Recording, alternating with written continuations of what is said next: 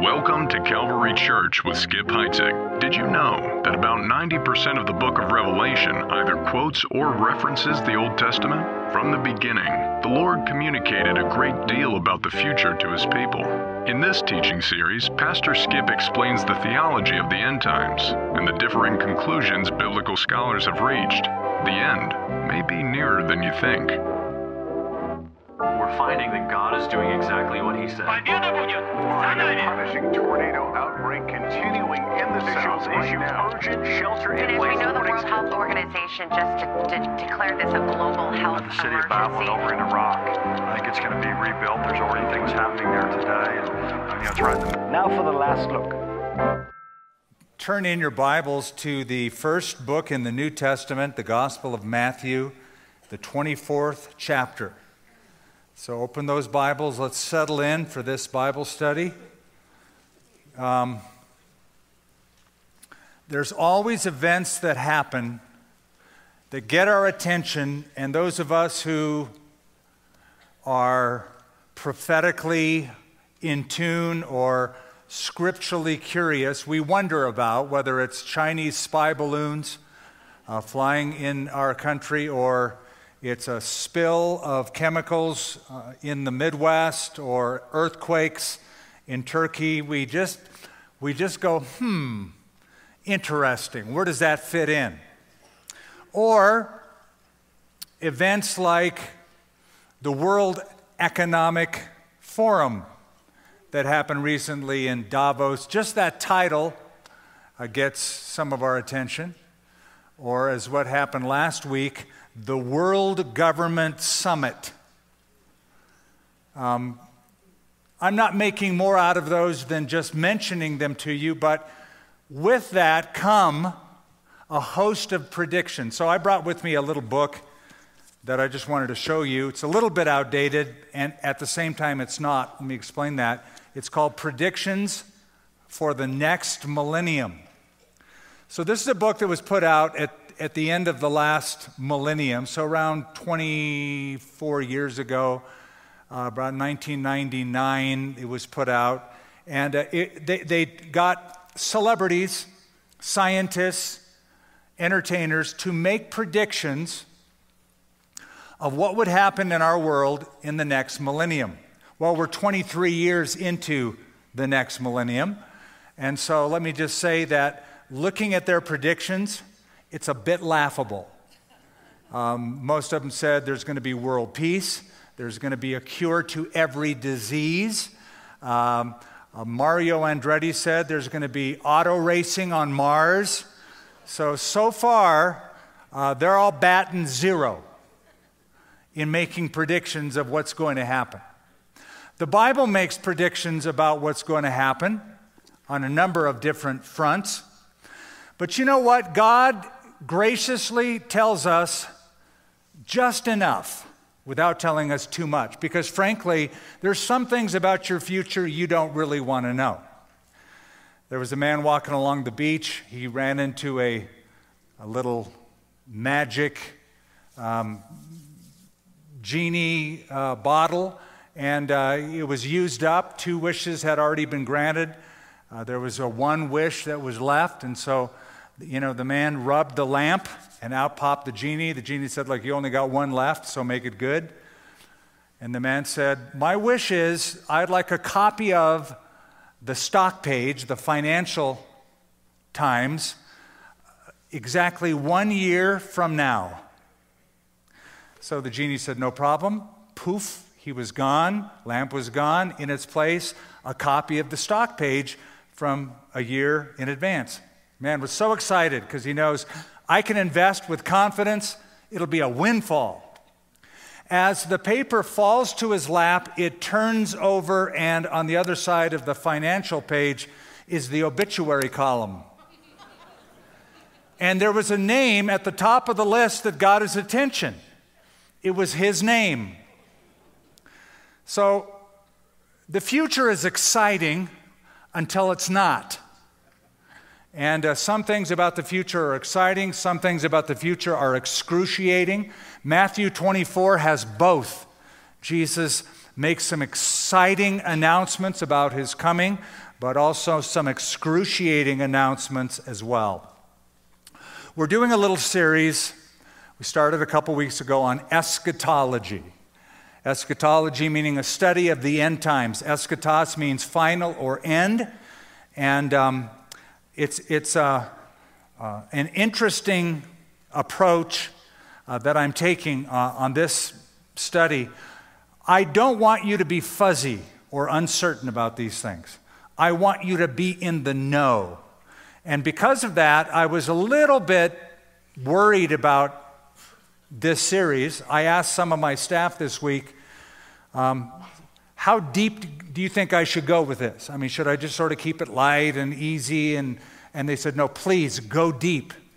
So I apologize if today and next week it's going to feel like drinking out of a fire hose, but I'm going to do that. I'm going to try to approach it in a way that I cut no corners and I give you full information, and that it will become beneficial. I'm going to go deep, and we're going to take a good period of time to go through this, so we have weeks and weeks of this.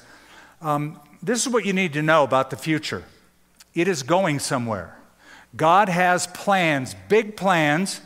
It is not random. It is not haphazard. It is not stagnant. That is, it's not the same events over and over and over again. There's an actual end that the Bible predicts, an end of the world. But I know you know this. It's not as straightforward as some of us might like it to be. And because of that, either ignorance or hyper-diligence, some people have taken advantage of that and exploit that to their own advantage. Let me give you a few examples. Back in 1844, a man by the name of William Miller, he was a lay Baptist preacher, was convinced he knew exactly the day Jesus was coming back. And he announced it as October 22nd, 1844.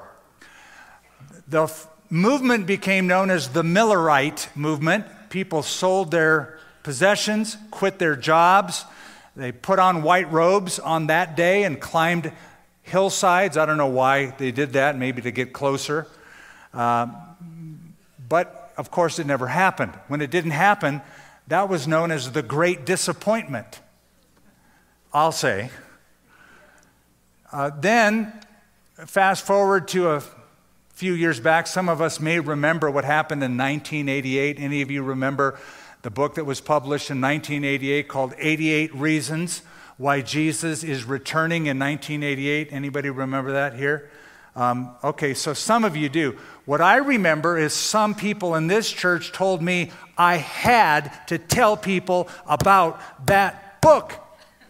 And I said, no, I won't.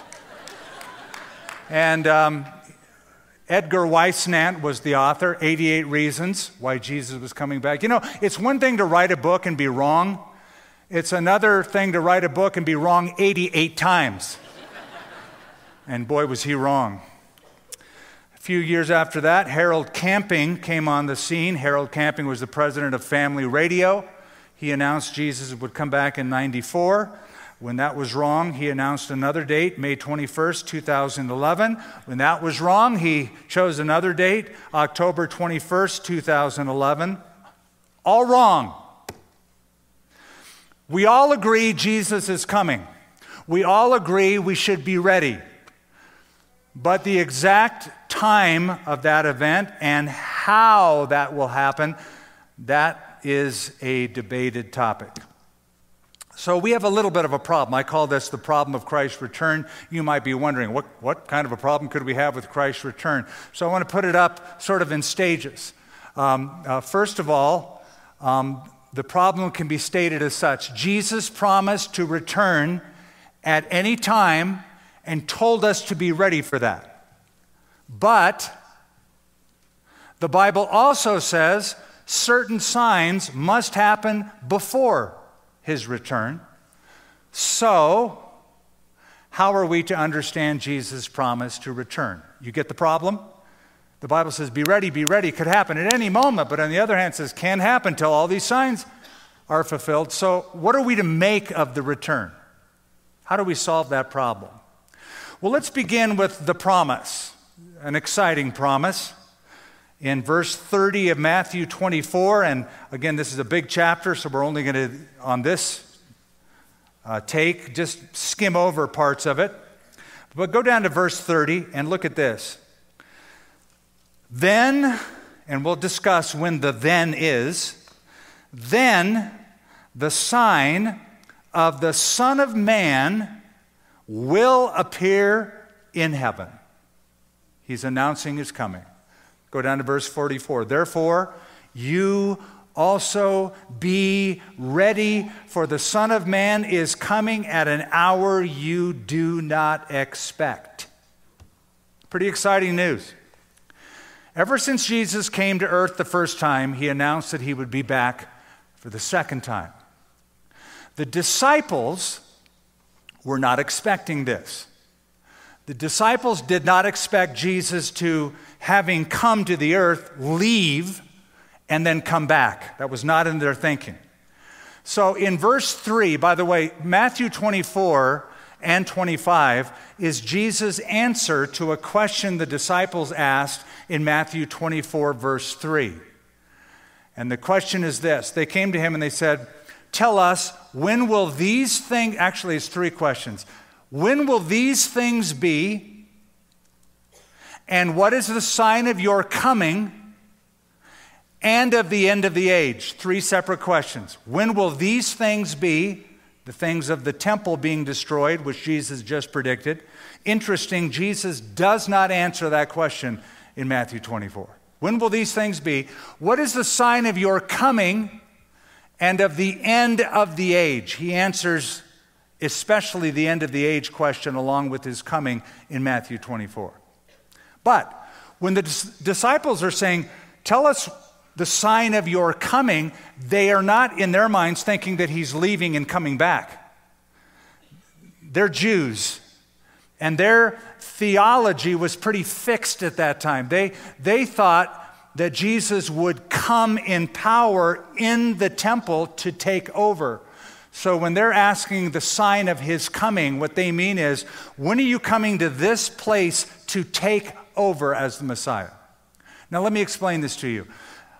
The Jews at that time, including the disciples, had a pretty fixed theological construct or eschatology about the end times.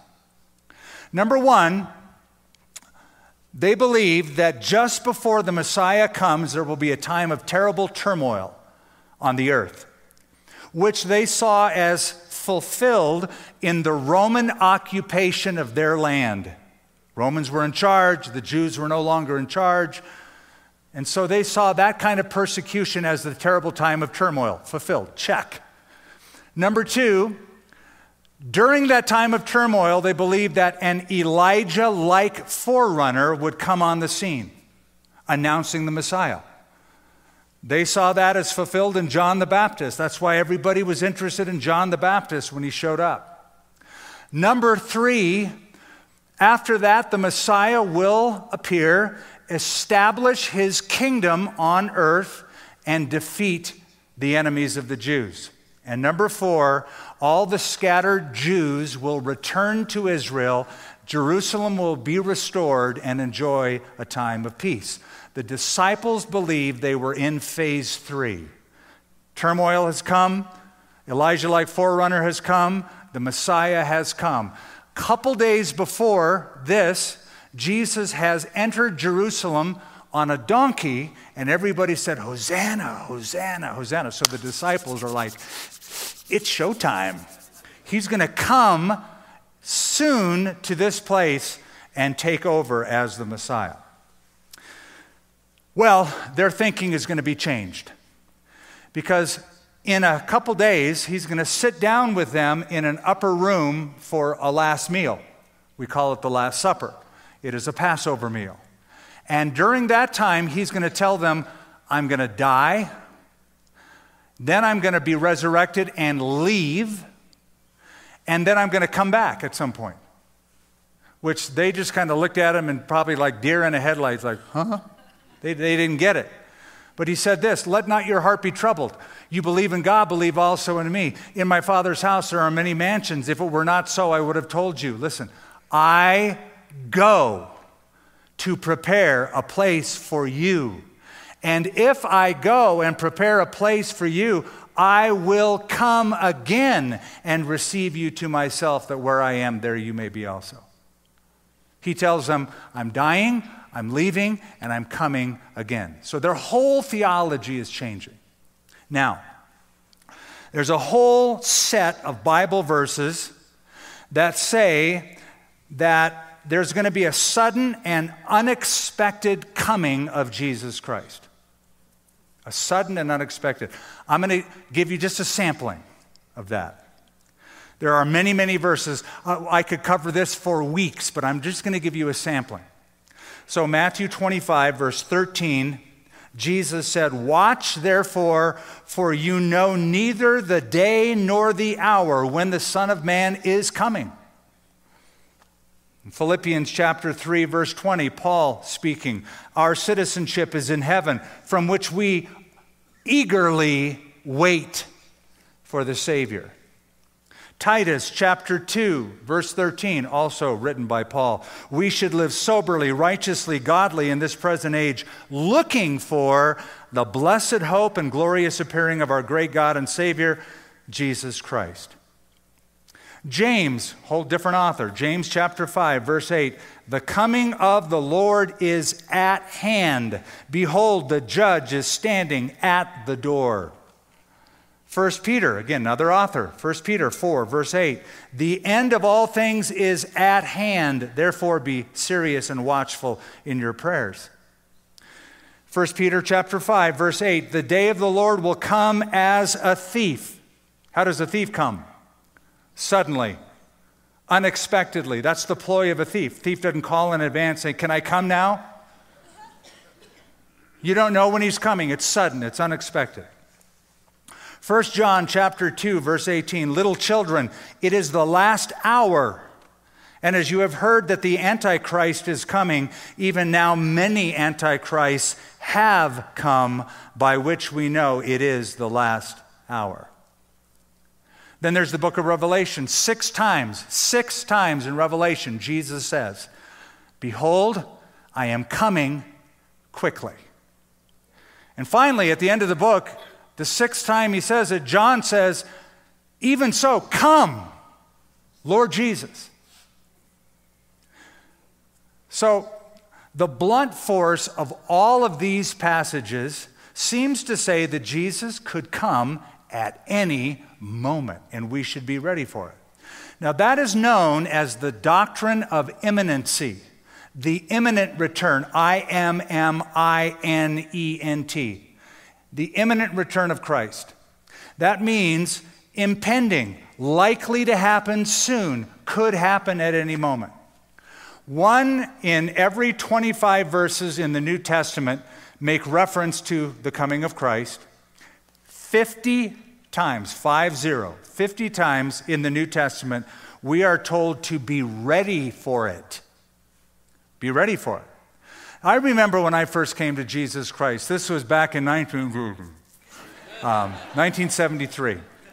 And Jesus movement was in full bloom. And I had a bumper sticker on my car that said, Jesus is coming soon. I still believe that. There were other bumper stickers. One said, Jesus is coming, are you ready? Another bumper sticker, Jesus is coming, look busy. And another one that said, Jesus is coming, and boy, is he ticked off. Of course, they use a slightly different word that I will not repeat. But I believed that then, and I believe that now. I believe in the imminent return of Christ. It can happen at any moment. But we have a problem. We now go from the promise to the problem that exists.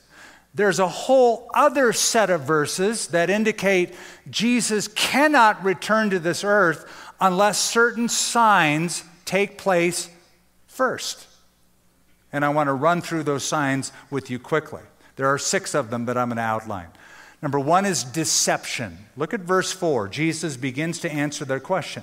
Jesus answered and said to them, "Take heed that no one deceives you. For many will come in my name, saying, 'I am the Christ,' and will deceive many. You'll hear of wars, rumors of wars. See that you are not troubled, for all these things must come to pass, but the end is not yet." Can't happen yet. There's other things that have to happen. Go down to verse 11. "Many false prophets will rise up and deceive many." So deception is the first sign. Now, would you agree that, well, let me ask you this. Is deception a new thing, or has it always been around? It's always been around. It's been around since the Garden of Eden. Since Satan first showed up and deceived Eve and told her lies, there's been deception in every single era of history. But in the end of days, there will come an ultimate kind of deception, an ultimate kind of deceiver. You might call it Satan's masterpiece. What the Bible calls in a couple of places the Antichrist. And this leader will head a confederation of nations. Jesus himself predicted this. John chapter 5, he said, "I have come in my Father's name, and you did not receive me. Another will come in his own name, and him you will receive." And the world will indeed receive him. He's typically called the Antichrist. He has several other monikers, including the man of sin, the lawless one, the beast, the little horn, the prince that shall come, the willful king, the idle shepherd. He's the ultimate deceiver. He's the ultimate wolf in sheep's clothing. And because number 6 is typically associated with mankind, because God created man on the 6th day of creation, his number will be 666 in some form. Man, man, man, the ultimate man. Deception. That's the first sign. Second sign that must happen first, tribulation. Look at verse 7. "For nation will rise against nation, kingdom against kingdom. There will be famines, pestilences, earthquakes in various places. All these are the beginning of sorrows. Then they will deliver you up to tribulation and kill you, and you will be hated by all nations for my name's sake. And then many will be offended, will betray one another, will hate one another. Then many false prophets will rise up and deceive many, and because lawlessness will abound, the love of many will grow cold." Go down to verse 21. "For then there will be great tribulation, such as has not been since the beginning of the world until this time, no, nor ever shall be. And unless those days were shortened, no flesh would be saved, but for the elect's sake, those days will be shortened."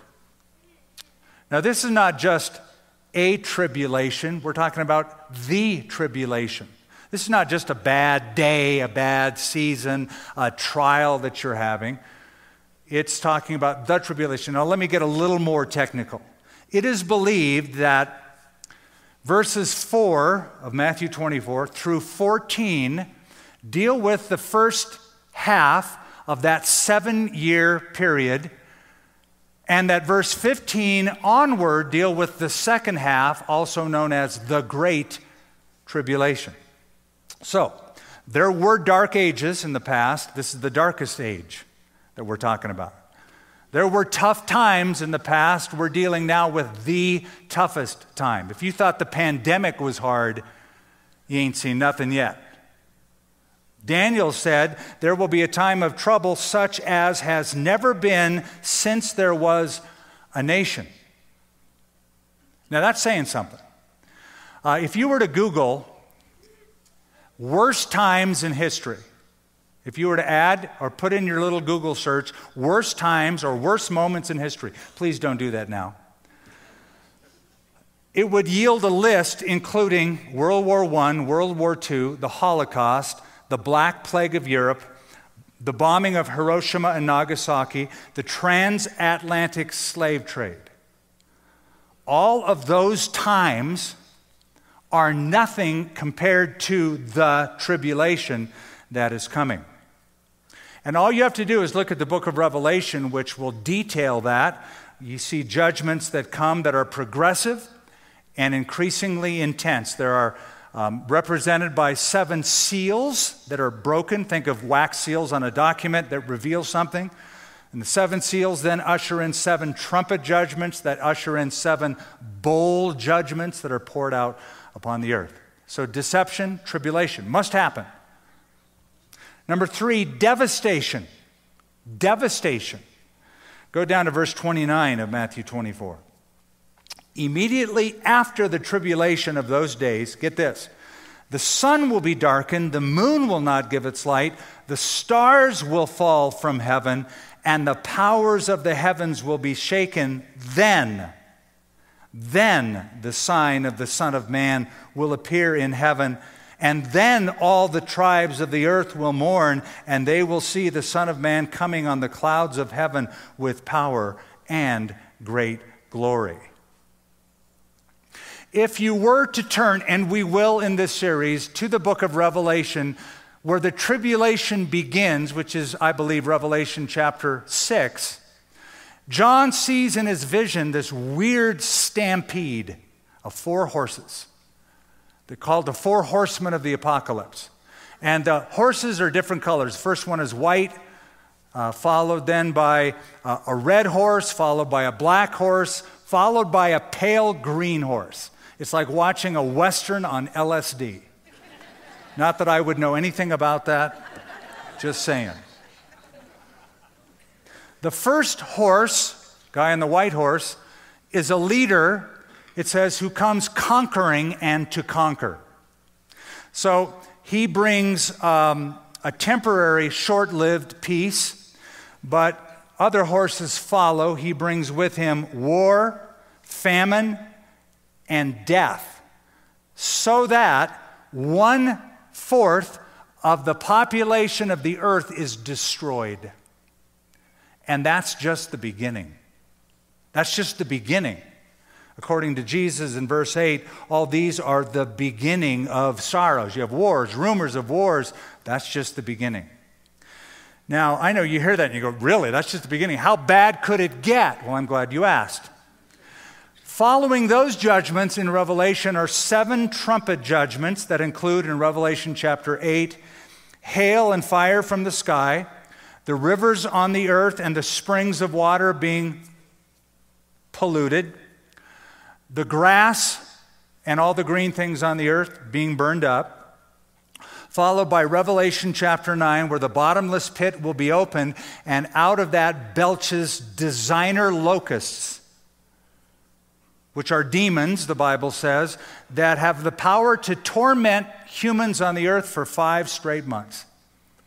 That is followed by a series of bowl judgments, Revelation chapter 16, which include malignant sores on the body, water sources, again poison, sun scorching the flesh of people on the earth, and hailstones weighing 75 pounds apiece careening to the earth.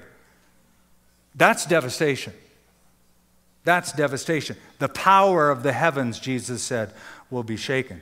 So we have deception, tribulation, devastation. Let me give you a 4th sign. Has to happen. Proclamation. Proclamation. Go back to verse 14. And this gospel of the kingdom will be preached in all the world as a witness to all the nations, and then the end will come. You see that? Can't come until that happens. Worldwide proclamation of the gospel. Now, I can't tell you how many times I've heard mission organizations absolutely butcher this text. And they remove it from its eschatological prophetic context, and they say something like this. Look, Jesus can't come back till we get the whole world hearing the gospel. So hasten the day of the Lord, as if you could bring Jesus back sooner on your own. Listen, Jesus will come back, but he will come back at the appointed time of the Father and not before. We can't schedule his return by telling people the gospel.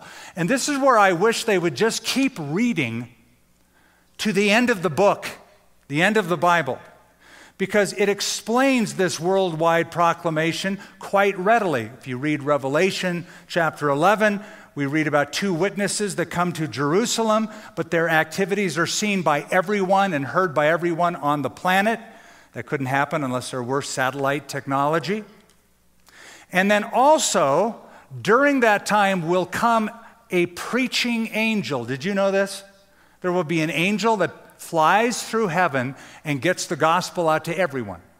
Revelation chapter 14, verse 6, "Then I saw another angel flying in the midst of heaven, having the everlasting gospel to preach to those who dwell on the earth, to every nation, tribe, tongue, and people."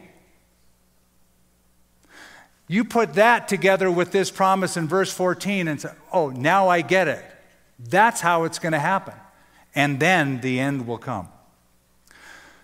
Let me give you a 5th sign. Abomination. Abomination. Look at verse 15. "Therefore, when you see the abomination of desolation," that's a technical term from Daniel, "spoken of by Daniel the prophet, standing in the holy place." And notice this, whoever reads, let him understand. Jesus anticipates somebody's going to be able to read this and go, this is that. It's happening. "Then let those who are in Judea flee to the mountains." Notice that nothing is said of Albuquerque so far, or Santa Fe, or Phoenix, or LA, or anywhere in the United States, or any other capital in the world. "Then those who are in Judea flee to the mountains. Let him who is on the housetop not go down to take anything out of his house." If you have trouble understanding that, come with us to Israel and you'll get it. "And let him who is in the field not go back to get his clothes. But woe to those who are pregnant and to those who are nursing babies in those days, and pray that your flight, your fleeing, may not be in winter or on the Sabbath." This is a very Judeo-centric prediction. It keeps in mind that it's taking place in Jerusalem, in Judea, at the temple. The abomination of desolation spoken of by Daniel the prophet, standing in the holy place. The holy place was a section in the temple, which no longer exists today. But there will be, the Bible predicts, a temple in Jerusalem in the future. According to Daniel chapter 9, Jesus references Daniel. According to Daniel chapter 9, a prince, a ruler, we know him as the Antichrist, will make a treaty with the Jewish nation for 7 years. In the middle of that 7-year period, he'll break the deal. He'll renege on the treaty and set up some kind of abomination in the temple. You wonder, well, what could that be? Well, Paul the Apostle fills in a little bit of the blank in 2 Thessalonians chapter 2, describing the man of sin who opposes and exalts himself above all that is called God or that is worshiped, so that he sits in the temple of God to show himself that he is God. So this guy is going to come in the temple in Jerusalem, break the covenant of the Jewish nation, and create this, what Jesus called the abomination of desolation, spoken of by Daniel, spoken of by Jesus, spoken of by Paul, incidentally predicted also by John. So that's 5 signs so far. Let me give you a 6th. Salvation. Salvation. Now, it's only hinted at here. It's then extrapolated and the detail is filled in later on by Paul. But I want you to look at verse 22. "Unless those days were shortened, no flesh would be saved, but for the elect's sake, those days will be shortened." It's going to be only a 3.5-year period that those judgments take place in.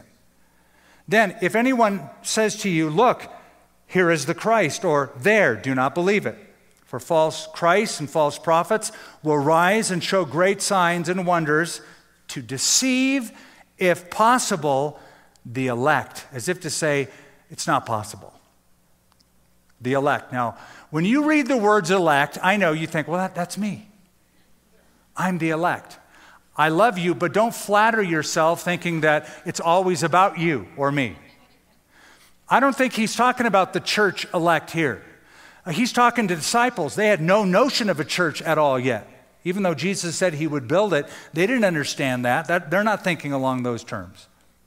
I think what he's talking about here are people alive at the time who are Jewish believers in Jesus. How do I know this? Paul the Apostle in Romans 3 chapters talks about the future salvation of the Jewish people. And he said, look, God sidelined them for a period of time. But he said, if they're falling, made riches for the Gentile world, how much more their fullness? That's Romans chapter 11, verse 12. Then he continues, Romans 11, verse 25 and 26. Blindness in part has happened to Israel until the fullness or the full number of the Gentiles has come in, and so all Israel will be saved as it is written. And then he quotes Psalms and Isaiah. And you say, well, what do you mean all Israel will be saved? Well, fast forward to Revelation. We're actually given the number of saved Jewish people. Anybody know the number? 144,000. 12,000 out of each tribe, and the tribes are listed just so you have no mistake about this. 12,000 from each tribe, saved and sealed by God. Now, there's going to be two witnesses that appear on the scene, very powerful ministry in Jerusalem to the Jerusalemites. There's going to be an angel flying through heaven. 144,000 Jewish people will be saved. Listen, have you ever seen one Jewish person who's saved? They're very animated and very persuasive. When you get a Jewish believer, imagine 144,000 Paul the Apostles.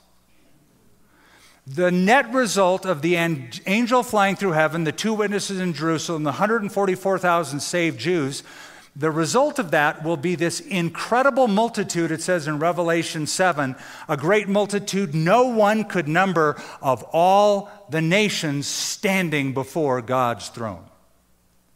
I believe the greatest revival in history is yet to come. A time of unparalleled salvation during the most difficult time. So, we obviously have a problem. Because over and over and over we're said Jesus could come. It could happen anytime. Get ready, be watchful. At the same time, well, this has got to happen first, and that's got to happen first, and all these signs have to be fulfilled first. So, what is the solution? That leads me to the third aspect, and that is a principle that explains. How do we solve this problem of it could happen at any moment, it can't happen at any moment? Well, here's one solution that someone has come up with, and that is to say Jesus cannot come at any moment. Yes, there are people who say that in the church. Jesus cannot come at any moment because those signs have not yet occurred. One of the famous books on systematic theology years ago, written by Louis Berkhoff, states this, and I quote, "According to the scriptures, several important events must occur before the return of the Lord, and therefore it cannot be said to be imminent." Here's a guy saying Jesus can't come back at any moment. Well, if that were so, that would totally nullify the force of all those commandments to be ready, be watchful. Could happen. You never know. It's sudden. It's unexpected, like a thief. I mean, why are we told to watch and be ready for something that can't happen? That's like, wait for it, watch for it, psych, it's not going to happen, not going to happen. That's contradictory, so I don't buy that explanation. Second solution, offered by some, is that these signs have already been fulfilled in the past in early church history during the Roman Empire. And you go, really? So explain that to me. And they'll say, well, the gospel sort of went everywhere, and there was persecution during that time, and you could say that what Caesar, Nero, and Caligula and a few other emperors did was like tribulation, and there were some Jews who were saved, and that is a position called the preterist position.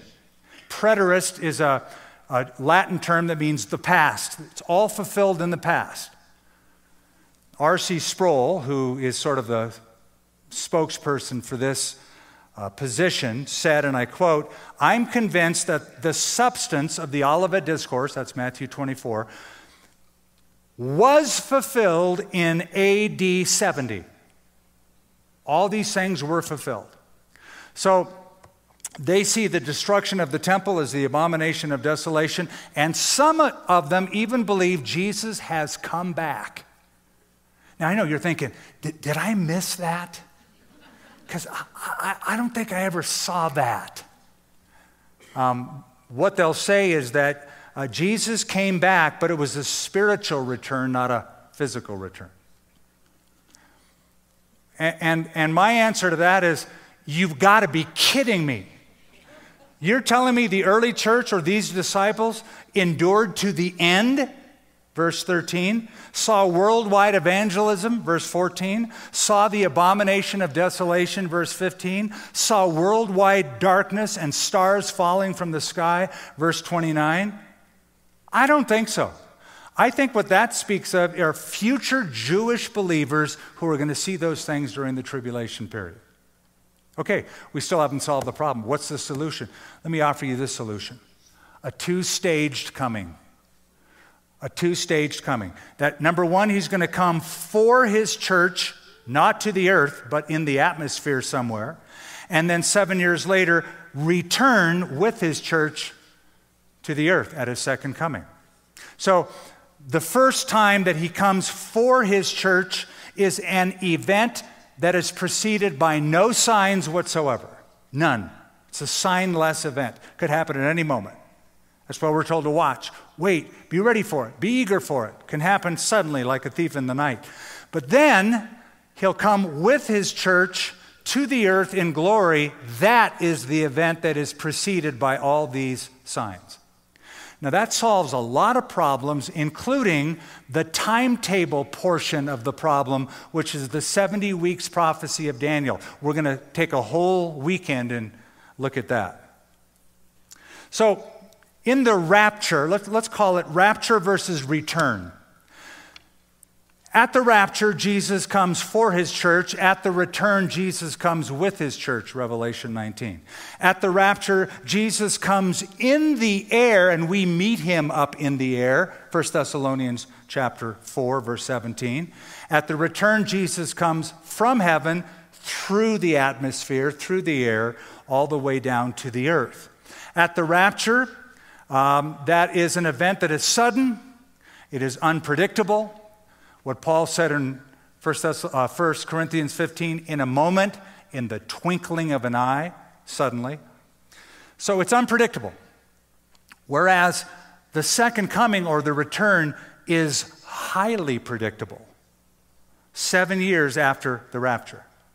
Let me be more precise. Let's just imagine that we are in the tribulation. I don't think we'll ever see it, but let's just say we are. Let's say that this is the tribulation period, and we read the morning newspaper that somebody has set up an image, an idol, in the holy place in a rebuilt temple in Jerusalem. And you go, this is it. It's the abomination of desolation, spoken of by Daniel the prophet. I could say to you on that day, if you were to count 42 months from today, 1,260 days from today, Jesus is going to return to this earth. I could say that because it says that in the book of Revelation. It gives that timetable, 42 months, 1,260 days. That is a highly predictable event. By the way, never are we told in the Bible to look forward to the tribulation period. The Bible didn't say, watch for it, wait for it, be eagerly waiting, the worst time in the world. We are indeed, however, told to anticipate and look forward to his coming. So I believe then, to end it all this morning, the next event on God's time schedule is the rapture of the church. There's nothing that has to be fulfilled before that happens. No prophecy has to be fulfilled for that to happen. Once that happens, God's prophetic clock will resume in terms of Daniel's 70-week timetable, which I will explain to you in depth in the future. Once that occurs, the rapture of the church, then these signs, famine, pestilence, earthquakes in various places, worldwide deception, all happening like birth pains in intensity and frequency. So, the good news is Jesus is coming back. The bad news is Jesus is coming back. Yeah, it's both exciting and excruciating, and it depends on who you are. It depends on what decision you have made. It depends on where you are at in your life with God. Martin Luther said, "Preach as if Jesus Christ was crucified yesterday, rose from the dead today, and is coming back tomorrow." I think we should live as if Jesus was crucified yesterday, rose from the dead today, and is coming back tomorrow. He could come at any time, because you know what? He could come at any moment. And there are certain things that Jesus said, when these begin to happen, lift up your eyes, because your salvation draws near. So he could come at any moment. And that's good news, but it's also bad news. It's a problem unless your life is aligned with his. And if it's not, let it be so today. Father, thank you for your word. We are thankful, Lord, that there are now chapters and verses that we can make reference to, and it's much easier to peruse and find these things and put it all together. And though you haven't told us everything, you've told us enough. Enough to excite us and enough to warn us. Excite us because we wait our Savior. Warn us if Jesus is not yet our Savior. I pray for anyone here who does not know Jesus personally, that if they don't, they will say yes to him. And if you're here today, you can do that right now. If you're watching online or you're watching this on your YouTube channel, whatever it might be, right where you are, if you're not right with God, why don't you make a choice, a decision, to get on the right side of history, the right side of the future? God's side. And if you're here, or if you're watching online or on television or listening on the radio, would you offer a prayer to God and just say, Lord, I give you my life. I admit that I'm a sinner. I'm sorry. I turn from my sin. I turn to Jesus as Savior and Lord. Fill me with your Holy Spirit. Give me power, strength to live a life pleasing to you in Jesus' name. Amen. Thank you so much for joining us for this message from Calvary Church with Skip Heitzig. We would love to know how this message impacted you. Share your story with us. Email mystory@calvarynm.church. And if you'd like to support this Bible teaching ministry with a financial gift, visit calvarynm.church/give.